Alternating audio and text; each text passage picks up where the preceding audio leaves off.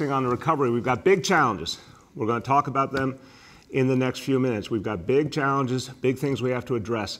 But the recovery keeps moving forward, and we're going to keep telling people and showing people that New York City is coming back strong. And one of the most important ways we're going to do that is with Homecoming Week. It is going to be absolutely amazing, memorable, unforgettable. August 14th through 22nd, all 5 boroughs. Concerts, free movie screenings, cultural events, public art, you name it. Amazing, once-in-a-lifetime events. We went over the concerts in all 5 boroughs.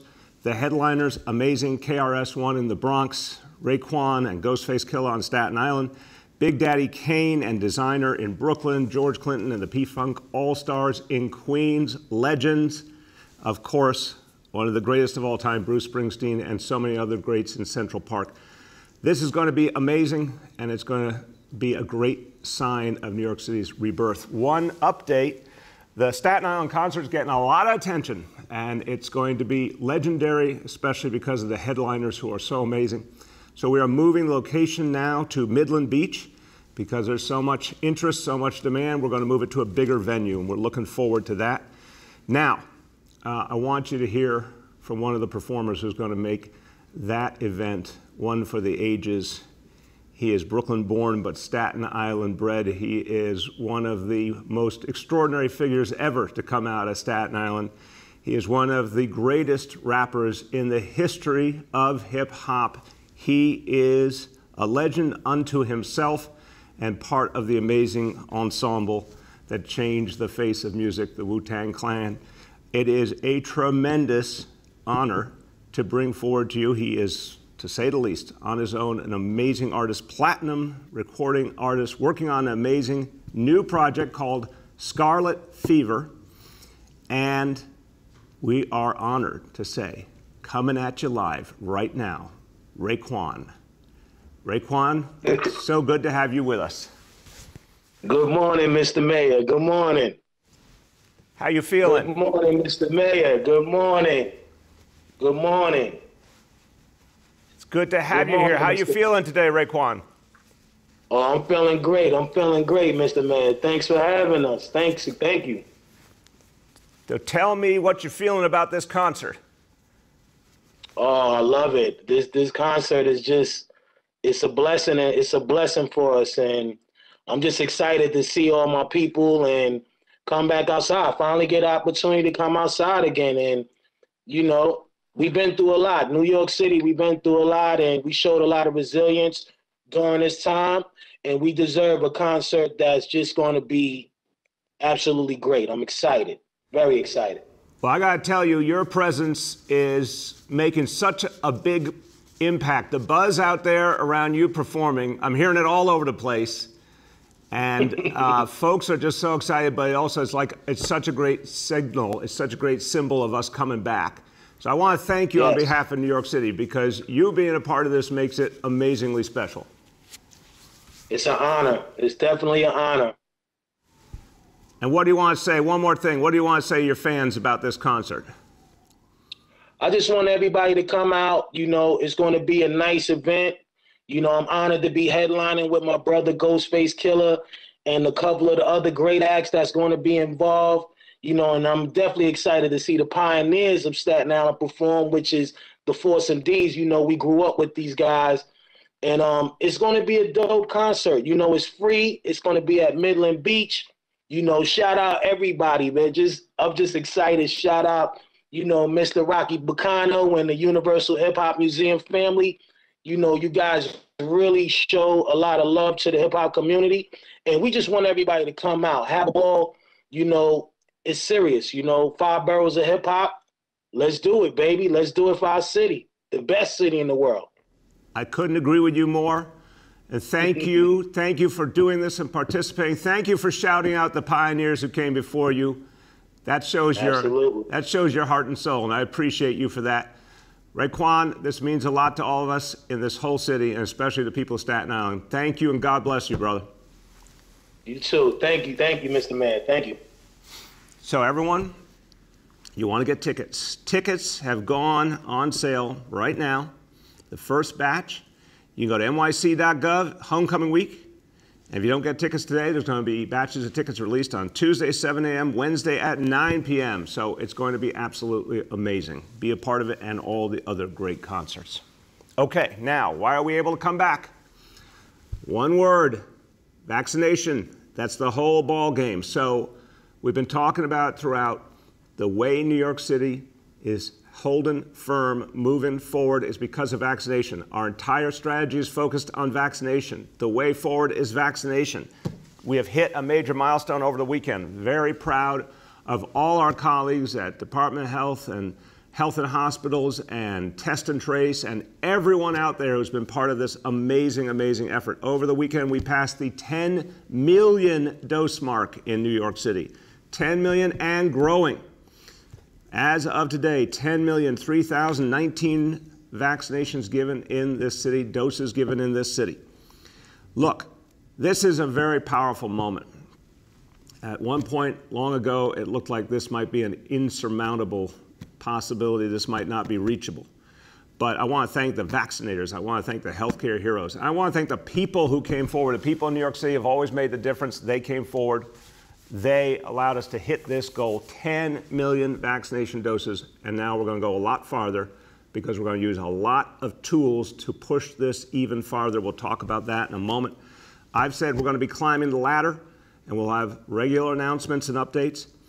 The actions we took already, the mandate we put on city workers already clearly helped to encourage action in other places, including states, cities, federal government. And the $100 incentive that New York City started was picked up immediately by the federal government. That's great. We want to see these ideas spread. We want to make sure we push people more and more in every good and positive way, every strong and forceful way to vaccination. So we know the $100 incentive is already getting a lot of attention. We saw a pickup immediately at some of our city-run sites where you can get that $100 incentive. We expect a lot more. We want to see the private sector. We've seen massive movement in the private sector in the last few days. We talked about what Danny Meyer did with the Union Square Hospitality Group. You're seeing major corporations all over the country acting and more small businesses acting as well. So absolutely want to affirm and support all the businesses that are putting whatever type of vaccine mandate in place works for them, for their employees, for their customers. Anything and everything they can do, we support. Now, today we're taking another step on the vaccine mandates for the city of New York, for our city workers, effective immediately. Every single new person hired by the city of New York, before they report to work, they must provide proof of vaccination. Every new employee must provide proof of vaccination or they cannot start their new job, period. So as a pure vaccine mandate for new employees, we will have, as I said, continued updates, continued announcements, but this is another step as we intensify the vaccination effort. Also today, a very helpful tool, the NYC COVID Safe app launches today. You can find it in the Apple and Google app stores. Another easy, straightforward way to show vaccine verification and test results. Urge everyone, get that app. It will make things simpler in a world in which more and more there's going to be a reality where if you're vaccinated, a world opportunity opens up to you. If you're not vaccinated, there's going to be more and more things you can't do. We say that, I say that to say, go get vaccinated so you can fully participate in the life of this city, because that's where things are going. Now let's be clear. Vaccines are the #1 most powerful weapon against COVID by far. But we also clearly believe there's a place for masks. Everything we do is vaccine-centric. The entire strategy is around vaccines, but of course, we want to make sure people are using masks in all the right ways. Over the last few days, we've reviewed the data from the CDC, some of which came in on Friday, the background research. We've reviewed the recommendations. We're updating our mask guidance based on the latest data and science. So confirming, of course, that already before the CDC's recommendations, masks were already required, mandated for all New Yorkers on subways, buses, mass transit of all kinds, in hospitals, healthcare settings, in schools, and congregate settings. And already, it was a rule that unvaccinated people had to wear a mask in all public settings, outdoors and indoors. So what was true before the CDC guidance was the separation between what vaccinated people and unvaccinated people could do was clear, and the way that unvaccinated people had additional requirements on in terms of wearing masks was clear. What we'll be saying today, and you'll hear from Dr. Choksi, is we want to strongly recommend that people wear masks in indoor settings, even if you're vaccinated. Now, this is particularly true, of course, if you might be around anyone unvaccinated. If you don't know the people you're around, if you're not sure if they're vaccinated or not, or if you know some are unvaccinated, absolutely crucial to wear a mask, even if you are vaccinated. The difference, of course, is if you're around fully vaccinated people, that's a better situation. So vaccinated people around fully vaccinated people, that's where it's an easier situation. But if you're not sure, and that's going to be many cases, we want to strongly recommend that people wear those masks indoors, even if vaccinated. Here to give you an update, our Health Commissioner, Dr. Dave Choksi. Thank you so much, Mr. Mayor. Over the past year, staff from the Health Department, health and hospitals, and New York's entire health infrastructure worked shoulder to shoulder with agencies across the city, from housing to parks to sanitation, on our Vaccine for All campaign. Collectively, we rolled up our own and our fellow residents' sleeves to get vaccinated so we can bring New York City back.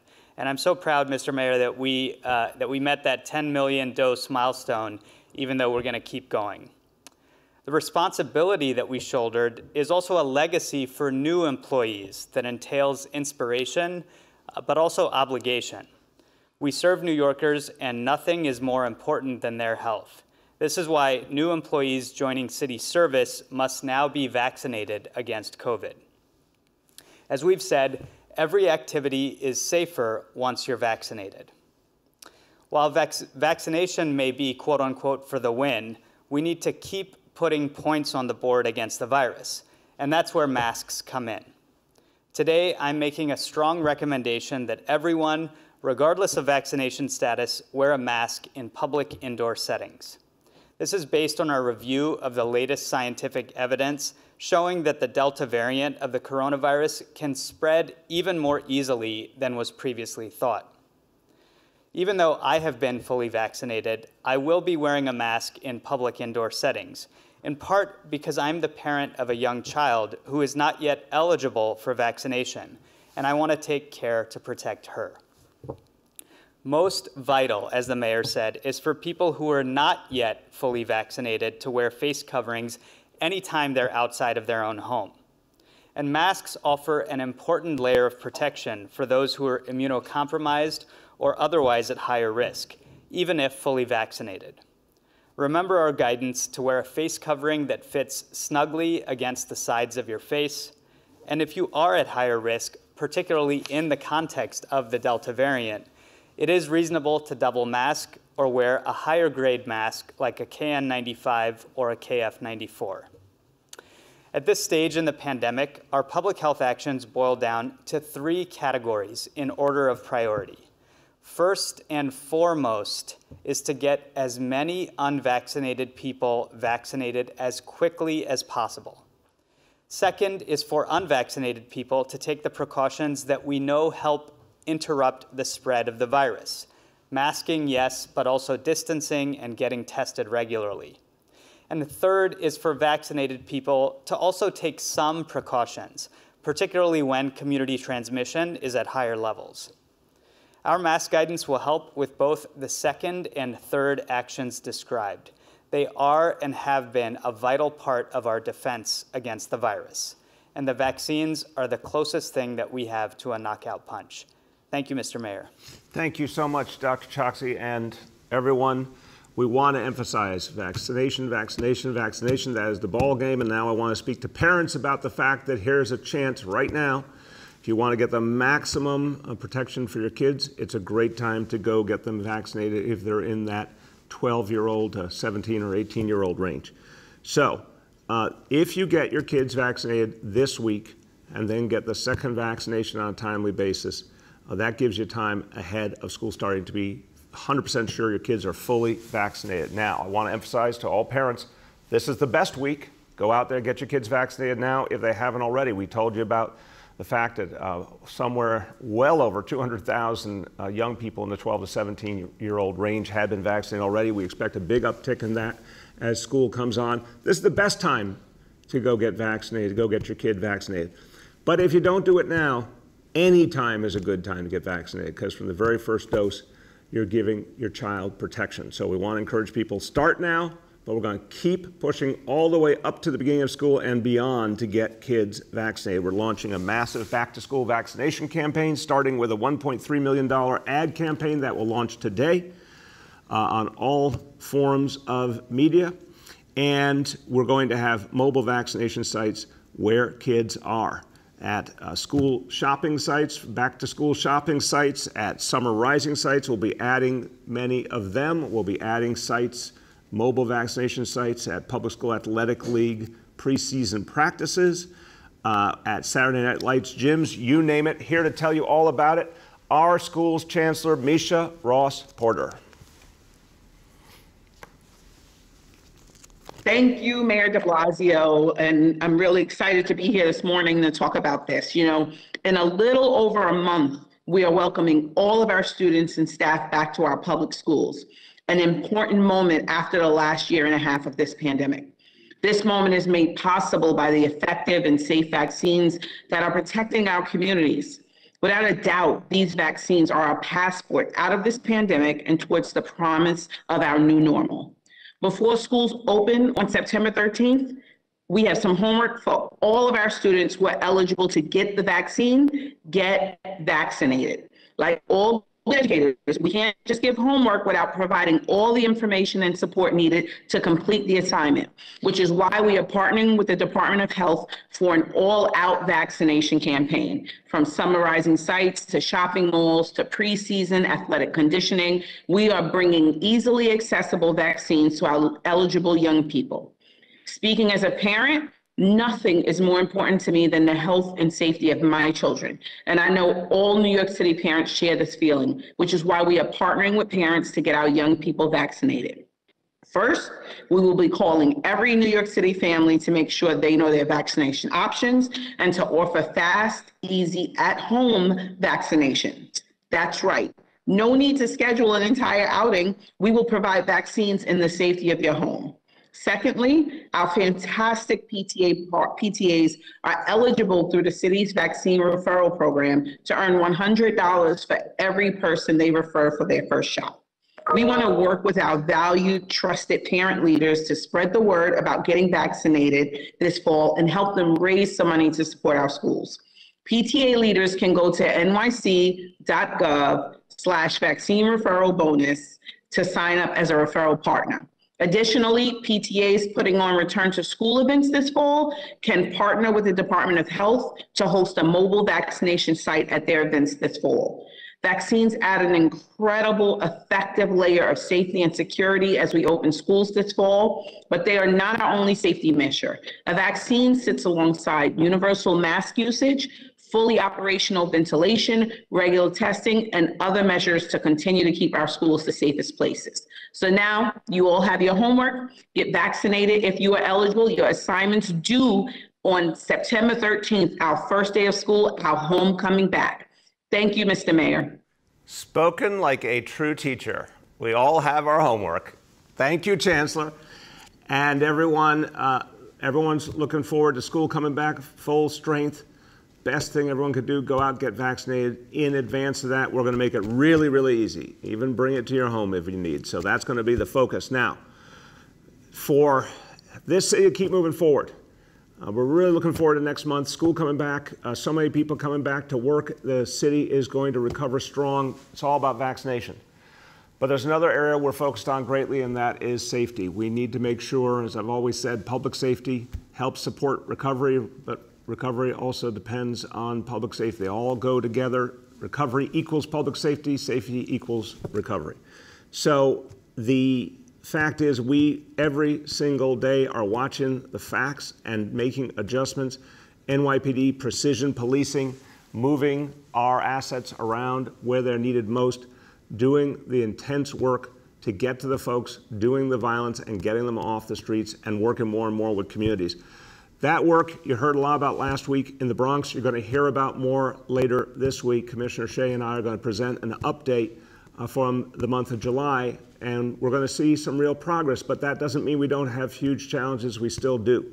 So this Saturday night, we saw a painful example of it. 10 people shot in the 115th precinct in Queens. Now that is very troubling. What the detectives are telling us already is it's gang related, and we know so much of the problem is gangs. Last week in the Bronx, we talked about gang takedowns as a crucial tool. You're going to be hearing a lot more about gang takedowns when we get many violent individuals off the streets simultaneously. We'll be saying more about that in the course of this week. But this is going to be the focus going forward. We know we are making progress. We're going to need more gang takedowns, more gun arrests, more cooperation with community. Gangs are the problem, and this is where the focus is going to be. Also, using community-based leaders and community-based activists to change the reality on the ground. So we know that there's been a lot of pain in the 115th precinct. We're going to have mobile trauma units out there with translators to address the concerns and the feelings and the trauma that people have been through. These organizations will include Street Corner Resources, Life Camp, and Brownsville Think Tank Matters, all organizations that have done amazing work addressing trauma and working to stop retaliation and ending the cycle of violence. They'll be out there in a big way in that precinct to help move things forward. Okay, we're now going to go to our indicators, but before we do, just an update on the indicators themselves. I've been saying now over these last days to expect changes in the approach on the indicators. Everything has changed because of vaccination, first and foremost. We're now at 10 million doses, an amazing number. That's changed the whole paradigm. So what we're going to be looking at now is a different approach. The thresholds are no longer pertinent. They are not part of the strategic decision-making any longer because of the high level of vaccination. So we'll be removing thresholds from the daily reports. What we'll be focused on, the doses of vaccination given, the case numbers, and the hospitalization rate. What is also less valuable now is the positivity level for a variety of reasons. As I've talked about in the last few days, we will be phasing this out as part of our morning presentations. After this week, we won't be talking about it anymore, but it will be remaining on the Department of Health website. Everything's going to be based on the data and the science, and those facts, the focus on doses, cases, hospitalization, that's how we're going to be making decisions, and that's what we want to focus everyone's attention on going forward. Let's give you the update now on the indicators as they are now. Number one, daily number of people admitted to New York City hospitals for suspected COVID-19. Today's report, 98 patients. Confirmed positivity, 40.78%. Hospitalization rate per 100,000 people, 0.71. Number two, new reported cases on a 7-day average. Today's report, 1,190 cases. And number three, percentage of people testing citywide positive for COVID-19. Today's report, 7-day rolling average, 3.05%. That's the item in the indicators that you won't see in these presentations after this week. A few words in Spanish, and we'll go back on vaccination and masks and how important it is to address this crisis the right way. Las vidas están en riesgo. Tenemos que seguir luchando contra el COVID. Recomendamos usar una mascarilla en espacios públicos interiores, aun si usted ha recibido la vacuna. Sigan usando las mascarillas mientras están en transporte público. Póngase la vacuna para salvar vidas. With that, we turn to our colleagues in the media. Please let me know the name and outlet of each journalist. We'll now begin our Q&A. As a reminder, we're joined today by Dr. Choksi, by Dr. Katz, by Chancellor Porter, and by the Executive Director of Citywide Events, Dan Gross. First question today goes to Derek Waller from WABC. Hi, good morning, Mr. Mayor. How are you? Good, Derek. How you been? Doing great. I just wanted to ask, because obviously Governor Cuomo had a press conference just before you did, and he said that local governments should follow the CDC mask guidance. I know that you're strongly recommending that vaccinated people wear a mask indoors, but why not mandate it? Derek, we focused on the research first and foremost. We wanted to look at what the CDC had put together. and determine what made sense based on that. Everything we're doing is based on data and science, but it's also based on strategy. The overwhelming strategic thrust is vaccination.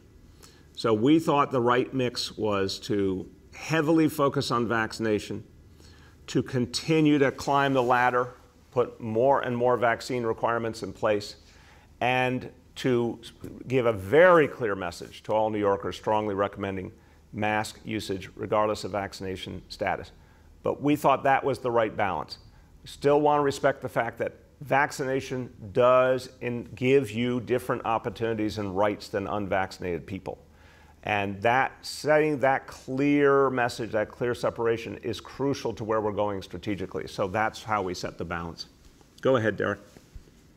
And this question may be for Dr. Chotsky, but I did want to ask, this recommendation from the CDC that vaccinated people should wear masks indoors, can he explain why that's important? Because I feel like it's not to protect other vaccinated people. This is because the vaccinated people can spread the virus, and that could mean really bad things for the unvaccinated. Isn't that right? Basically, vaccinated people are being asked to mask up to protect the people who have not been vaccinated. Is that correct? Derek, I'll turn to Dr. Choksey, but just a reminder, if you look at the actual CDC guidance, certainly raising the concern about the spread to vaccinated people, but also making very clear, night and day reality. If you're vaccinated, your chances of contracting the disease are much less, and obviously tremendously better outcomes if, God forbid, you did contract COVID. So looking at that guidance, it makes clear there still is a profound difference in transmissibility, if you will, among vaccinated and unvaccinated. Go ahead, Dr. Choksey. Thank you so much, sir. Yes, this is an important question. We reviewed not just the CDC guidance, but the underlying science that drove the revisions to that guidance. This broke down into some clinical data as well as some real-world data, epidemiologic investigations that led to the updates. And what they showed, the headline is what they showed is that Delta spreads even more easily than we had thought. It is very important to keep in mind that the vast majority of transmission, both in New York City as well as across the United States, is due to people who remain unvaccinated. But the data also did show that it is possible for vaccinated people to spread the virus. And so that is what led to the recommendation for everyone to wear a mask in public indoor settings. But the important parts for us to seize onto is that, number one, the most important public health intervention that we have against the coronavirus is vaccination. And number two, particularly while we are seeing community spread, it's important for all of us to take additional precautions. Thank you. Thank you. The next is Andrew Siff from WNBC. Good morning, Mr. Mayor and everyone on the call. Can you hear me? Yes, Andrew. How you doing today? Good. Thanks for asking. I wanted to circle back as well to the question you faced about why mask mandates are only, or rather why it's only a mask recommendation as opposed to a mandate. Is it a concern on your part that at this point there just simply wouldn't be the compliance, and that also it would require an enforcement that you really wouldn't necessarily have the resources to commit to? Andrew, certainly, playing out how enforcement work has to be a part of any discussion. But I think, first of all, recognize the CDC recommended and we are recommending. So we're tracking the exact language from the CDC, just as New Jersey and Connecticut have done. I think that's exactly where we need to be right now. I think the biggest consideration was the interplay with vaccination. What we want to focus everyone's attention on is vaccination. We want to make clear mask wearing is not a substitute for vaccination. And if you do get vaccinated and you're around fully vaccinated people, you still have more freedom than folks who are not vaccinated. So it's really strategic. It's about keeping the focus on vaccination. Go ahead, Andrew. Okay, and my second question, and I apologize if this had been asked before, but I didn't think so. The governor this morning recommended or urged or asked that the city mandate vaccines at the public hospitals, just as he has done at the state hospitals. So will you make it mandatory for all healthcare workers at the city hospitals to be vaccinated? And if not, why not? Andrew, we are looking at every possible option. We've been, as I've said over the last week or two, climbing the ladder, including today's announcement that for all city employees, they must be vaccinated. Any new city employee before they start work must be fully vaccinated, or excuse me, must be vaccinated at least one dose, or they cannot start employment. We have a variety of options on the table. We'll be making additional announcements. So we're certainly going to look at all options at this point. Next is Courtney Gross from New York One. Hi, Mr. Mayor. How are you? Good, Courtney. How you been? I'm good, thank you. So I want to swing back to the Cuomo recommendation because I'm curious if you had any conversations with him about this announcement this morning before you made it. He seemed to preempt you by having his 9:30 press conference before you and putting out this recommendation that he wants cities to abide by the CDC recommendation. So I'm curious if you had conversations with him and what your general reaction is to him saying cities should abide by the CDC guidance or mandate it. No conversation. We're going to look at all the different inputs. We're going to listen to the different viewpoints, but most importantly, we're going to be led by the data and the science. Go ahead, Courtney. And then on the phasing out of the percent positivity metric, why is that happening? I think we're all so used to using that number for basically to show how much COVID cases we have. So why is that no longer relevant? I'll bring Dr. Katz in as well as Dr. Choksi. Look, we've looked at this a lot. The fact is, first of all, many fewer people getting tested, and it's creating some skew in the outcomes because fewer people getting tested and more likely people who think that they may have a problem. So we're not getting as clean a cross-section of the community. But second, it's just not going to be how we strategically make decisions. What the doctors have been absolutely unanimous in is the fact that this triad of cases, hospitalization, and vaccination rate is really where the strategic information is that will govern decision. That's what we want to present to the people so that as we're making decisions, we're tracking along with the people what we're doing, why we're doing it. Dr. Katz, then Dr. Choksi. Sir, I think you've included all of the very important points on this. I think you've said it very well. Thank you. That was pithy. Well done, Mitch. Dr. Choksi. Yes, I agree. The primary reason for this shift is that as testing patterns change in the context of vaccination, that does change the denominator for the test positivity measure. However, although it's a little bit less valuable, we will continue tracking it and following it. That's why it will be updated regularly on the health department's website. But as the mayor said, we have to stay nimble and swift as we keep up with the coronavirus itself. And so keeping our focus on cases, hospitalizations, and vaccination doses, those are the key measures that we want the entire city to be focused on. Thank you. The next is Marla Diamond from WCBS 880. Good morning, Mr. Mayor, and everybody else on the call. I had a question about schools since you do have the chancellor present. Last week, 2 city council members proposed a bill to reduce class size over the next 3 years. But what about this year as students go back to school and you are preparing to have everybody back in school? What do you do about oversubscribed classrooms? And there are a lot of them in the city where children must be spaced out by 3 feet. Well, I think there's a couple of different things going on here, Marla. I'll speak really quickly and turn to the chancellor. The addressing class size sometimes means fewer kids in a classroom, sometimes means more teachers in the classroom.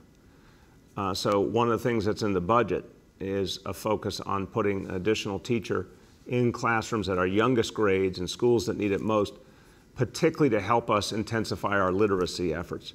But in terms of physical space, the message to all schools is use space. Use whatever space you need in different ways to make sure we can provide the right kind of spacing and safety. And we saw schools do a great job with that before last year, and I'm certain they'll be able to do it again. Chancellor. Chancellor there? I'm here. There you go. Chancellor here. So first of all, we are continuing to follow the gold standard around health and safety. And our classes are already capped based on the spacing requirements, and we continue to do that work. We continue to work with schools to develop strategic programs so that we can do what we know which is most important at this moment, and that is to get all of our students back, get them in school, and get them in school safely. We're also excited about the fair student funding, getting every school to 100%, which is part of our strategy around reducing class size. And like the mayor said, part of it is about being intentional about numbers, and part of it is about providing additional resources to schools. And so we're excited to have been able to do that this year. Go ahead, Marla. On the street homeless story that appeared today in the Times, I wanted to know why there's a push to move the street homeless to shelters. It goes against the CDC recommendations. They don't want to displace people unless they're being moved to individual housing. So why this push? I understand that you want to make the streets a little nicer for the people who are visiting. But if their health is at risk, why are you pushing these people into congregate shelters? Yeah, Marla, I'm happy to look at documents with you, but that is not my read of anything we've seen from the CDC. We are focused on protecting homeless folks. First of all, the worst place for someone homeless to be is on the street. And as our doctors always like to remind us, we're looking at a variety of health challenges, physical and mental health. It's not just about COVID. So we do not want a homeless person on the streets. That is not a healthy environment. Second, we want to get everyone vaccinated, and we're doing a tremendous outreach effort both on the streets and in shelter. So mobile actions on the streets and then in shelter. Our healthcare teams are going to be in there constantly getting people vaccinated. So the goal here clearly is get people off the streets for a variety of reasons, for their own health and well-being, for everyone's sake, and get everyone vaccinated. The next is Emma Fitzsimmons from the New York Times. Hi, good morning, Mayor. I understand you're saying this is the best option right now on masking, but would you consider a full mask mandate in the future, and what would prompt that? Yeah, Emma, all options are on the table. Right now, again, what I want to make sure we do is focus entirely on vaccination, because the victory is staring us in the face. I mean, this is what's so frustrating. I know people are feeling this all around the country. We could put this problem to bed if everyone would get vaccinated, certainly in terms of the worst impacts. If everyone was vaccinated, COVID would exist, but it would do very little harm in the scheme of things. We want to focus on vaccination, vaccination, vaccination. We want to make very clear the separation between all the good things, all the opportunity, all the positives that will be available to people who are vaccinated versus an increasingly more limited world for folks who are unvaccinated. So that's the strategic thrust. In that context, the mask recommendation made a lot of sense. But we're not taking any tool off the table going forward, depending on what the data and science tell us. Go ahead, Emma. Next, I had a politics question. So you were out playing volleyball on Friday, and you appear to be enjoying the job lately. Maybe you'll miss being in elected office come January. Are you ruling out running for governor next year? Emma, I haven't ruled in or ruled out anything. I have not made any decisions about the future. As you can tell, right now, my singular focus is on beating back COVID and getting this city to a full recovery. At some point, I got to figure out what I'm doing. Obviously, I care deeply about the people of this city, and I care deeply about public service, but I have not made any decisions about the future. The next is Michael Gartland from the Daily News. Good morning, Mr. Mayor. Hey, Michael, how you doing? I'm good. How are you? Hanging in, brother. I got a question about the requirement you have for new city employees coming in to get vaccinated.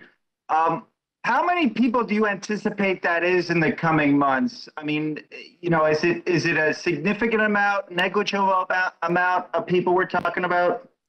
I certainly would not say negligible. I mean, our whole city government is almost 400,000 people, and there's always turnover. So it's, we'll get to the exact numbers, but before long, it's hundreds, then thousands of people. But it's another both tangible act and another statement about the fact that we are climbing the ladder of more and more mandates. Go ahead, Michael. Thanks, Mr. Mayor. And with this $100 incentive you rolled out last week, has the city set goals on that? I mean, what kind of turnaround, what kind of numbers are you looking for on a daily, weekly basis? And I mean, how many people have taken advantage of that so far since you announced it? So we'll get you the updated numbers on how many people have taken advantage. We know there was a clear uptick over the last few days, and think that incentive is a part of it. But I also want to emphasize, Michael, it's incentive on the one hand, and it's growing mandates on the other hand. The mandates that the city has created for our own workforce, which are clearly helping to lead the way for the private sector. You see more and more private sector companies setting mandates for their employees or even their customers. This is the shape of things to come. So I think the two pieces will go together. In terms of specific goals, we don't have anything to announce today, but we want to try and certainly model out the impact that all of these things together can have to really increase our vaccination levels. So it's great to be at 10 million doses. We certainly want to go a lot farther, but I think it'll be the incentive and the mandates working together. We have time for two more for today. The next is Juliet from 1010 Wins. Hey, Mr. Mayor, how are you? I'm doing great, Juliet. How are you today? I'm good, thank you. I wanted to go back to the indicators. Since you're changing them, are there new, let's say, cutoff benchmarks where you would take a different kind of action at a certain level, and what would they be? Juliet, great minds think alike. We had a lengthy call on Saturday discussing this exact issue with our healthcare leadership and other key leadership of the administration. And the answer is that we don't have, if you will, a magical negative number that we're trying to stay below. What we are focused on is maximizing vaccination. That is the ball game. And what we're seeing is, as we keep pushing vaccination, it is having a profound impact, even with the very powerful negative reality of the Delta variant. We still see a very low rate of hospitalization. We also see hospitals handling the cases they had very well, much better than in the past. They learned a lot. They've made a lot of adjustments. So we're watching the human impact, Juliet, and what we see is vaccination is the difference maker. Our whole goal here is to keep moving the thing that we know will make an impact, and we think the tools we're using now are going to make a very big impact. So we do not work from a threshold system anymore, because we're in an entirely different strategic reality with 10 million doses under our belt and a lot more to come. Go ahead, Juliet. Okay, thank you. You know, I also wanted to ask about the weekend shooting in the Bronx. I know you made reference to that, but this isn't the first time that motorbikes are being used as in drive-by shootings or in highway vehicles. And I was wondering, is there a way that you can address or regulate or ban their use? That's a tricky one, Juliet. I'd have to have folks get back to you, including the legal issues there. You know, there are certain types of vehicles that are banned in New York City. Others are legal. I think the more profound issue is to create the right kind of ground rules for the use of those vehicles that help inhibit any criminal activity. We saw that previously with some of the scooters and putting certain rules in place that helped us last year. We're going to keep looking at that. So always on the table, different requirements we can put in place, different ways we can work with companies, but I really think in the end, the number one thing is just what we're doing: precision policing, proactive policing, gang takedowns. So much of the violence is gang related. That's why you'll hear this week a lot more about going at those gangs, getting those gun arrests done. That's where the real action is. And with that, as we conclude today, everybody, look, we, again, our recovery moving forward, but a lot more to do. Real challenges to take on, but we're proving, once again, New York City can take on those challenges, including the amazing news, 10 million vaccination doses. But the way to celebrate that news is to make sure that everyone in your life is vaccinated. If you're a parent, that your kids are vaccinated ahead of school, if they're 12 years and older. Let's get this right. This is a watershed moment, and we have the tools in our hand to make a difference. Go get vaccinated. Thank you, everyone.